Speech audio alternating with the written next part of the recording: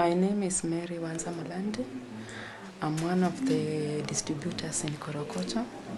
And there are sometimes when I go for outreaches in hospitals or in a specific place where the facility may have chosen, especially in our catchment area. It involves a lot of things because first, you have to be friendly to the clients you are attending to.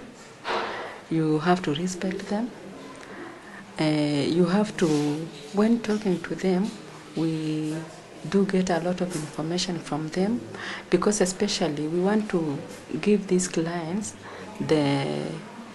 we want to give them the right service they require. We don't want them to complain about the services we are giving them or we are offering. So we are ready with everything, and we are there to provide and to give the service which is required. So sometimes when we are doing our registration, it helps us a lot to know whether the client is a resident or is a non-resident. So after registration, it's where now we go for home visits. In our home visits, we are just there to identify whether the client stays in that house. There are many questions which may come up when we are visiting the clients, because we want to give the voucher to the right person.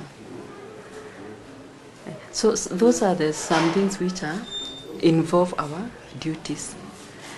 There are times when a client may come for registration, but she does not reside in Korokocho. Those are some of the challenges we meet while doing our work as distributors.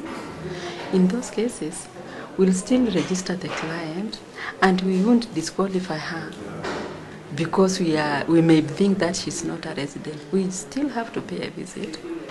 Then from the visit, it's whether we know whether she was the client or she was brought there by the relatives or something like that. Most of the mothers are single. Though some claim to have been married, but by the time they came to our registration center, they are alone. They do claim that after their partners knew that they are pregnant, they just left them. So we get a lot of young mothers who are single, staying alone or staying with the relatives. One of the biggest challenges is security.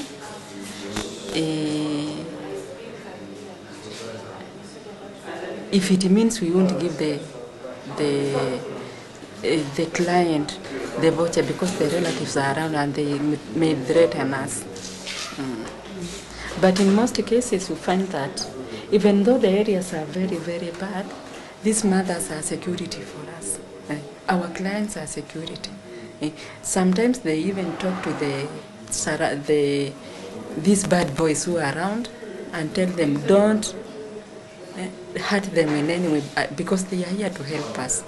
So without these mothers, it's hard for us to go, even though majority has already known us, but there are fears that they may attack us. But in most cases, when we are going for these home visits, we don't go carrying our bags. We do leave them somewhere, because with the bag, they will be attracted. This bag may be having a cell phone, may be having money, may be having...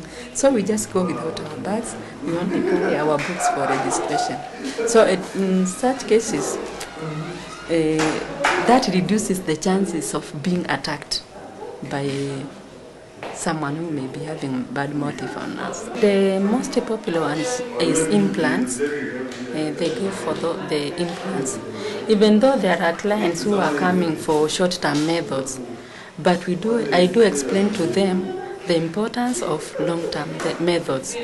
And because these services are being offered free in the facility, and some don't have money, they decide to take the long-term methods because the facility will pay for them.